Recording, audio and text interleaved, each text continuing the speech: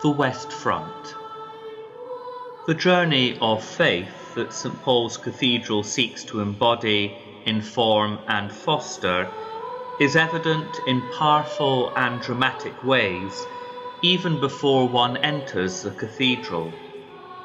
The great triangular pediment that crowns the facade contains a relief by the 18th century English sculptor Francis Bird depicting the conversion of St Paul. This monumental sculpture is every bit as dramatic as the Apostle's own account of his conversion. Measuring some 64 feet in length, it contains 8 large figures, 6 of which are on horseback. So detailed is this frieze that one can even make out the rooftops of the houses of Damascus in the bottom left-hand corner.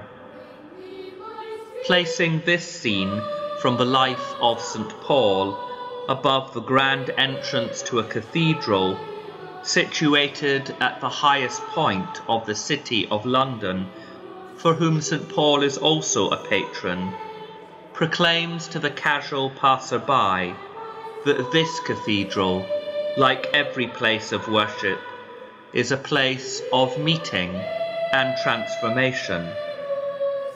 Those who climb the steps that carry us heavenwards and through its doors risk a life-changing encounter with the risen Christ.